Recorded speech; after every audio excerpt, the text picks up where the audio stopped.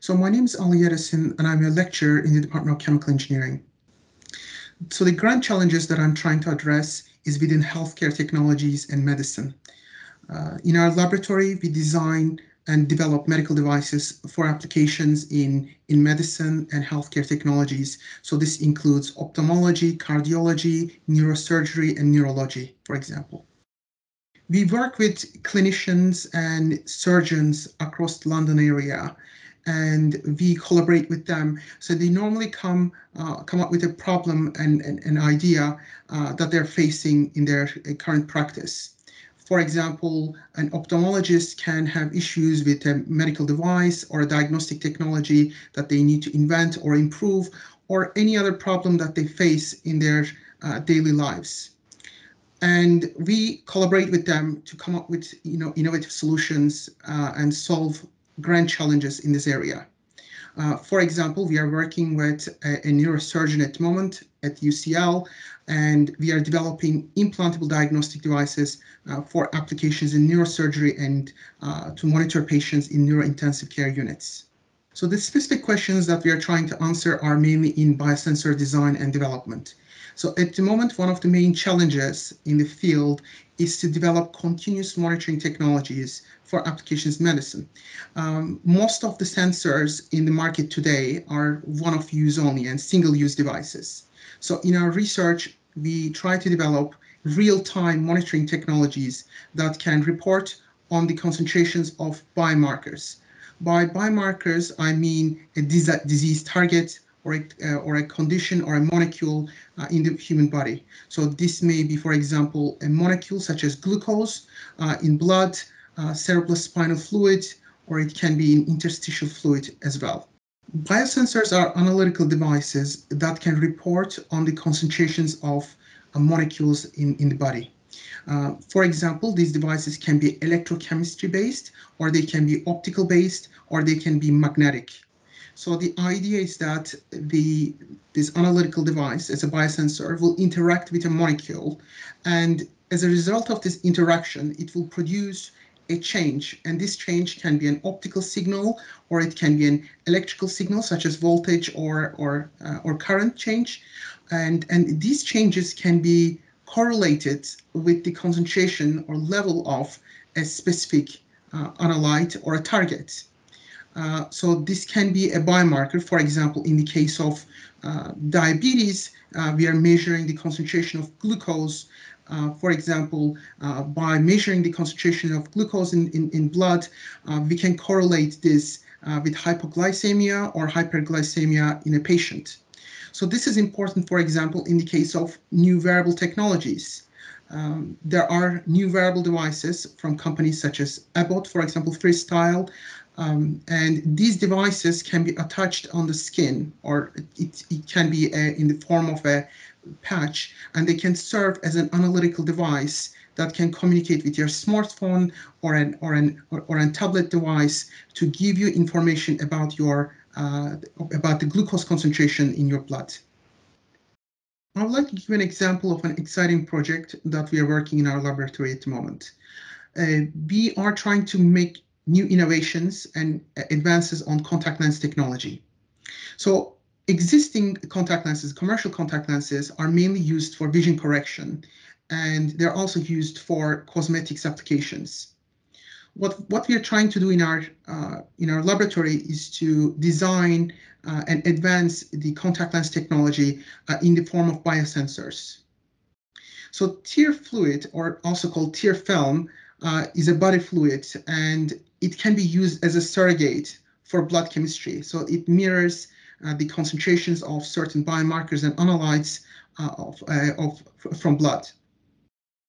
So in our laboratory, we are trying to design new types of biosensors based on contact lenses.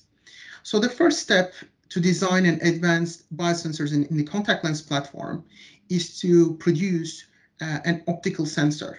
So this optical sensor can be based on a diffraction grating based system. It can be based on fluorescence.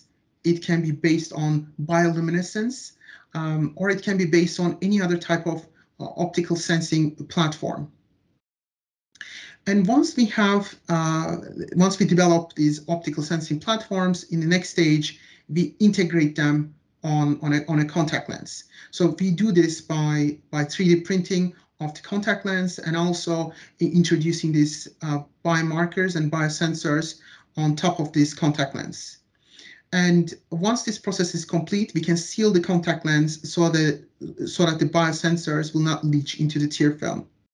In the next stage, we normally test the biosensors in a laboratory environment. So this involves testing their mechanical properties, for example, their tensile stress and strength, and we calculate, for example, the elasticity and modulus of this type of devices so that they don't tear or wear once they're worn by a patient. So once this process is complete, in the next level is that we tend to test them in a laboratory setting and something we call in vivo and in vitro platform. So what that means is that we can, for example, use an simulated eye model to test the properties of the tear from an artificial tear film. Once this device is validated in a laboratory setting, in the next stage is that we obtain human tear samples. So currently, for example, we are working with imperial hospitals to obtain clinical samples from patients. In this case, it's tear film samples. They're very, very small in volume. So we're talking about 10 to 20 microliters. So it's like a drop of tear film. And we are testing them on these devices. So once we complete the testing stage, we can analyze the data. So what this data tells us is that we can, for example, find out selectivity, sensitivity, limit of detection of this type of contact lens device biosensors. So these contact lenses can have applications, for example, in diabetes. So we can monitor the concentration of glucose in tears, and which can be used as a surrogate medium for blood chemistry. So we can, for example, predict whether a patient has hypoglycemia or hyperglycemia in this case. We can also use these devices for monitoring dry eye disease. So this involves measurement of electrolytes. For example, this can be sodium, potassium, calcium, and magnesium in tear film. And by measuring the concentrations and sensing the concentrations of these biomarkers, we can predict whether a patient has dry eye. So this is particularly important prior and after the LASIK surgeries and refractive eye surgeries, in which the eye needs to be monitored, especially the physiology of the eye needs to be monitored very closely. In our work, we have a number of challenges. I would like to start from the most important one. So we are trying to design selective and sensitive sensors, in this case, optical sensing technologies that can produce reliable results.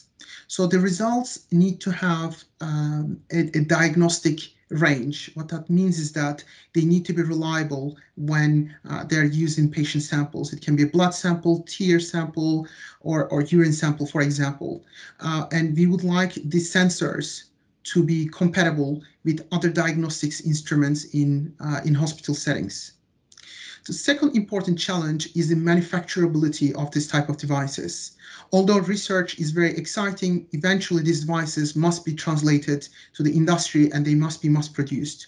So for that reason, we are working on new types of technologies, including 3D printing of medical devices and their mass manufacturing.